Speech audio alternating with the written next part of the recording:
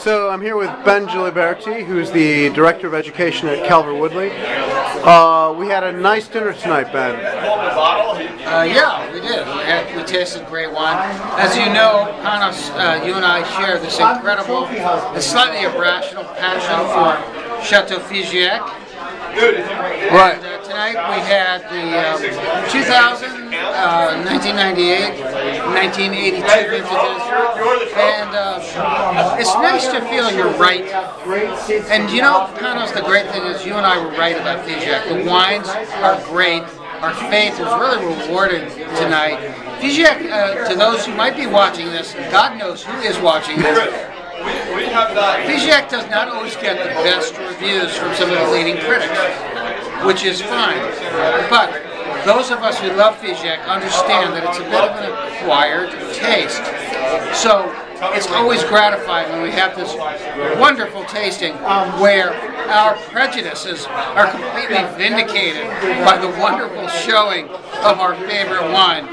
The 2000 was just really superb. It's a young Mozart. It's a wine that's going to continue growing and develop into something like the 1982.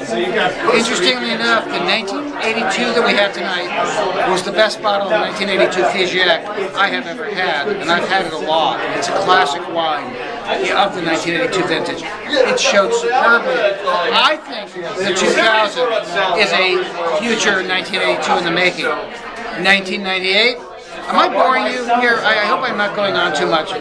Please. Not at all. Okay. This is exciting. I'm enthralled as a Figeac fan. I can see that. I'm totally absorbed by your wisdom. There's an audience of at least 2 for this. That's right. For this video. Figeac fiends. But I will make one comment, which I think is quite interesting about 1998. It was in some ways the most satisfying wine of the night for me, but it really was not a classic Figeac because it was so much more opulent and so much more of a wine of pure pleasure as opposed to the classic Figeac, which is a wine for those of us like you and I of tremendous intellectual vigor. Tremendous. We're very intellectual, yes. So we had a wonderful showing of the pure pleasure 1998, but truly, as a leading intellectual of the Figeac persuasion, I'd say 1982 and 2000 were everything that I could ask for, and I think I can speak for you, Panos, everything that you could ask for. Yeah, exactly.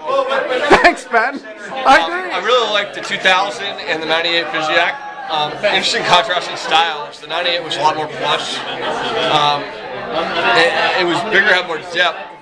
But the 2000 had a kind of an interesting green tobacco note and a lot of elegance to it. I like them.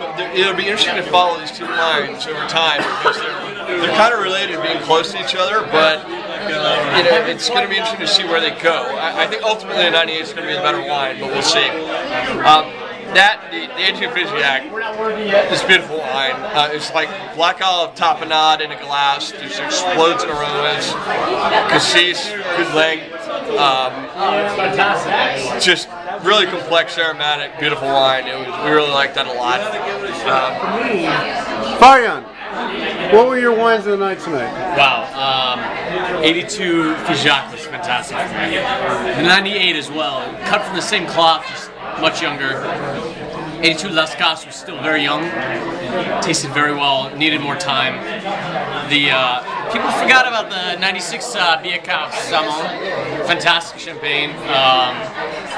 Pretty much every wine we drank tonight was great. So. What about the bottle that you brought? What's that, Daryl?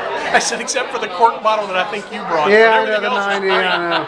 But I did bring the 2000 Figeac. What was that like? That was also fantastic. It showed a lot of the typicity of the 2000 vintage, just very backwards, needs more time, but excellent Cabernet Franc. You can really smell it, you can really taste it, just wait for it. You just gotta have patience for 2000. Cool. So Chris, what did you think of the Figeac wines that we had tonight? I thought Figeac showed very well. I really liked the 2000, the 98, the 82 showed very well. It's a wonderful wine, very interesting, very complex. It was great. And